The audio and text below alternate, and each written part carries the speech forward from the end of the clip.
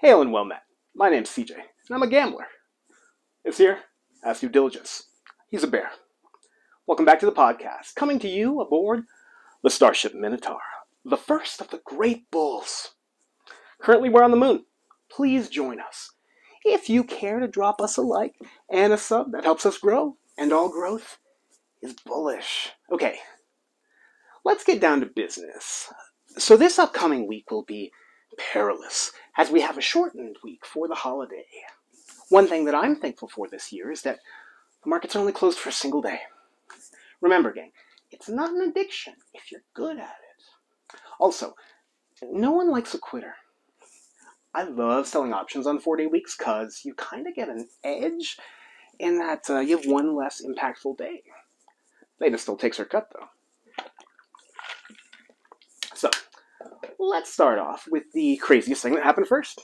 On Friday, I was doing my crypto day trading thing, and all of a sudden I see GYEN listed on the biggest losers of the day on Coinbase.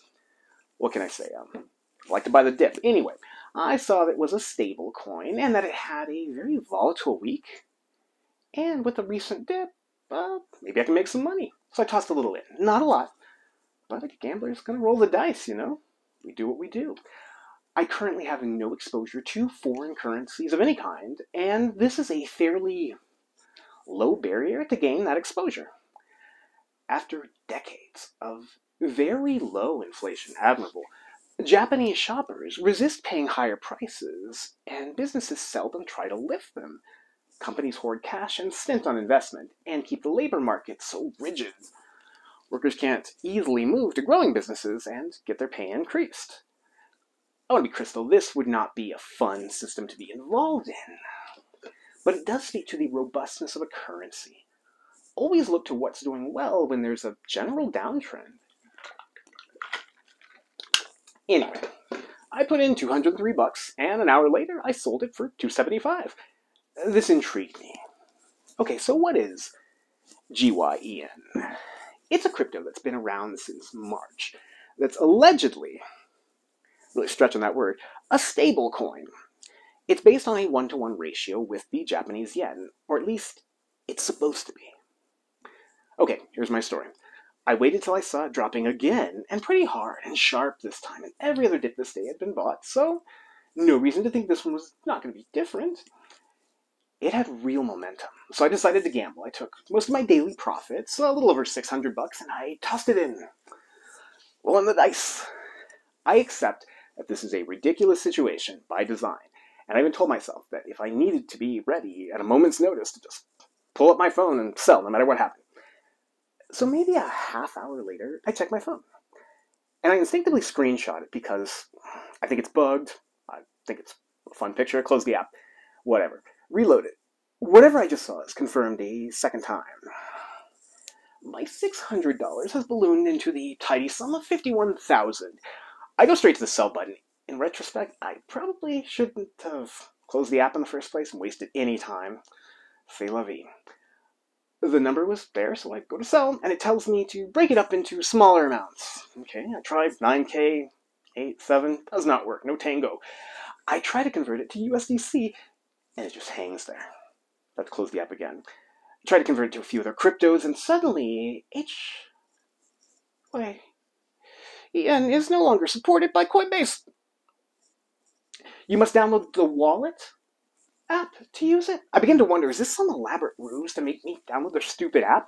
But no, I checked Reddit and Twitter, and a lot of people are in a very similar boat. A few thoughts. A stable coin based on a currency might already be a little unstable, but the Japanese yen's not supposed to be. If you really think about it, are any of them stable? This question got me to game theorizing out a bit.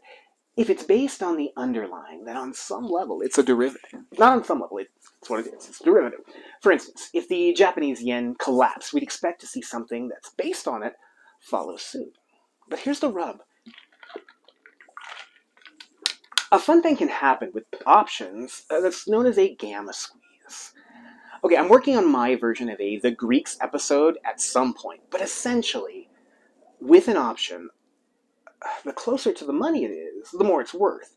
But each tick above that increases by a substantial amount. The rate of increase, that's what's really interesting here. It's a variable that at best is guessed at. It's a predictive model, but it's hard to be a truly accurate one. There's too many variables at play.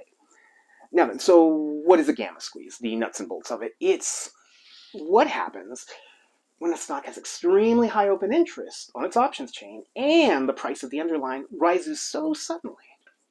The sudden increase in price, that's the rate at which it increases, causes the delta on the open option contracts to rapidly increase as well. Once again, the rate of increase, forcing market makers to buy extra shares to hedge their positions, to keep it as delta neutral as possible. Market makers are there to provide liquidity. They don't actually want to own anything. They're trying to stay as safe as possible. If enough contracts are open, when the market makers buy extra stock to stay delta neutral, they will cause the price of the underlying to increase, thereby causing the delta on the contracts to increase again, thereby forcing themselves to buy more shares to remain delta neutral. So in their ever-failing quest to remain delta neutral, they help to actually run it up in an unforeseen circumstance kind of situation, or more properly, a self-fulfilling prophecy. The craze around something can make something itself skyrocket up. Okay, that makes sense. But what doesn't is, how does this happen to a stable coin? Like, really, though? What I think happened is they messed up a decimal and a comma on their end, and not only did it make people think they hit the jackpot, and some of them did. Some were able to sell and withdraw funds. As crazy as it sounds, you need to be ready for this at a moment's notice. You need to be ready to look at a crazy number on your phone, because this simulation is clearly breaking down around the edges. What's that, Dee? There is no such thing as truly safe. Fair enough, old friend. Fair enough. Well, that is the story of how my $600 went to almost 51K. Currently it's at 420. And I can't do anything with it. Sometimes you win. Sometimes you lose. Sometimes your app decides you're kind of done for the day. Or in this case, the weekend. A glitch that takes the whole weekend and has locked out multiple accounts while the thing it's based on is going up. Yeah, that's not the best. It's very hard not to short Coinbase tomorrow, but realistically, it'll probably just go higher. I was telling my wifey about this crazy story yesterday on date night, and she was asking me, aside from this crazy thing, what's my ever biggest gain on a single trade? Allow me to get nostalgic. It's GameStop. Easily GameStop. Sir Ryan Cohen. $210 turned into $6,000 in a single day. Options give you options. Good times. Okay, now for some news. Ken Griffin bought the last remaining copy of the U.S. Constitution up for auction, and he beat a united group of crypto investors to do it. He'll donate it to a museum and get a nice tax write-off, and at some point in the future, he'll sell it. But all of this is also to send a message. He can buy whatever he wants, and then make money off it. And no one can stop him. Hubris is a funny thing, though. As always, time will tell. So Rivian's about to plummet to the depths of the nether regions, since no one's actually doing a deal with them.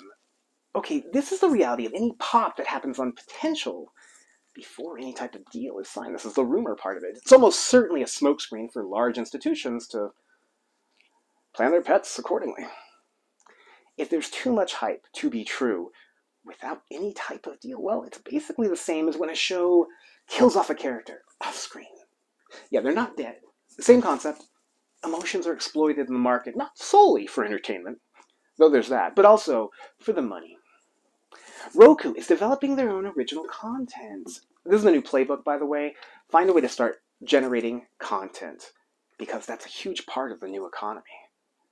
It's impressive on their part. It's not that people don't want to work, mind you. It's they don't want to commute to the office to grind out a standard work week when we have proven, beyond all shadow of a doubt, we don't got to do any of that. These moves are the latest examples of how pandemic-related disruptions are forcing companies to kind of reevaluate what they do and exert supply chains themselves if they can, get them closer to home, or in some cases, get them in-house. Multinational corporations got an early shock in the health crisis when the borders closed, with restrictions, lockdowns. No one was expecting it, but we're going to learn some lessons here. Some of them are making moves sooner rather than later. Okay, story here. So I took the kiddos to get their first shot on Thursday. Team Pfizer for life. Yeah. Anyway, we went to Walgreens, and I started looking around after I heard someone asking the sole employee there why there wasn't anything on the shelves anymore. The employee laughed nervously and then went to the back. I got intrigued. I went walking around the store. Easily 20% of their shelves are bare. And it was everything, too. There's like nothing there's a surplus of. The Christmas aisles were pretty bare. That's a major trucking shortage, gang. Also supply chains. But expect these bottlenecks to get worse before they get better. Automated transport trucks. The market is begging for you. Also, CVS is closing 900 locations nationwide. This is bullish AF. I love when a company gets rid of the bloat. Next on the docket, maybe the receipt size. Okay, let's talk a sector. XRT looks to be breaking out of the channel it's been stuck in for about a full year now. This is pretty bullish. The rise of retail is upon us. I like Victoria's Secret. I think it's a sleeper play that's making a lot of moves on the manufacturing front domestically, but also branching out into a lot of things that aren't just lingerie. I actually like a lot of retail spaces right now, as I think we've got something new fueling this economy. We've got nostalgia. We don't want names that we know and remember fondly to perish just so hedge funds can squeeze out another 0.5% profit while still failing to beat the market. The future's a mixture of the past that gives fuel to the present. Let's go over some moves for tomorrow, shall we? Okay, big move first. It's Farfetch, FTCH. I think we're at the perfect time here before we shoot back up. One of my favorite plays to make is to buy right after an earnings fail, because if it misses, it goes down. See, if something meets earnings, nothing much happens. Like, people take profits here and there, but it's not a big deal. If it beats by a lot, then things go up like crazy before settling back down. If it misses, and people overreact and sell, or really if they're just tired of being in the position, want to be out towards the end of the year, this fear dragon will scorch a field in its wake. But from that field, we can plant our fledgling calls. Options are 26 days out from here, and you don't need to be in the money to make money here. Just need to buy during a good dip and ride it till it retraces. Remember, picks get slaughtered, so sell when you're profitable. Okay, second play is OXY. Full disclosure, I already got a few calls. They're 2 weeks out, and they're 29 strike. Let's see what happens. I'd be surprised if we don't see a good spike in the next couple of weeks, but either way, I'm not holding these past Wednesday. Protecting your downside whenever possible. And also, don't be afraid to say the words. I was wrong. Say, I mistimed it, if it helps you, or the ego. Your account doesn't care what vernacular you use. It just reflects your decision making. CVS has earnings coming up. And if after that it doesn't fall too much, then it's set up to run. Calls and options for this move, but entry is key. Barnes & Noble. Okay, personal story. So we take the kiddos, we got 4 of them, by the way. We take them out once a week, individually, and we do a kid date, and we get them a book. We go there right before close sometimes, and there are always people shopping.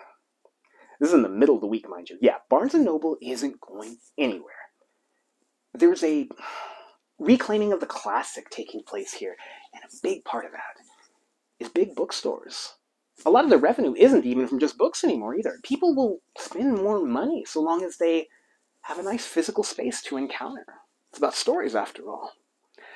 You can also just kind of look around without having to spend $1. I respect that. It'll last because we want it to. Because we need it to. PRG. This is my first time playing this ticker, but I like what I see. It's finally filled the gap, and it's holding these levels very well. I'm intrigued. CURV is a holding company that includes women's clothes with a bit more exposure to a basket, so less risk overall. I like the technical setup here for potential. Couple that with a nice short percentage, and we're off to the races very soon. When shorting stops being price discovery, then it's breaking its intent. Actions have reactions, though. It's not just about the money. Sometimes it is about sending a message. You made worse bets, after all. Greedy bears end up as rugs. Nothing. Go back to bed. Well, that about wraps up this one. I appreciate your time. Ah, yes. Today, gang. Get good rest. Remember to hydrate. Consume something green, if you can. Ready up, bulls.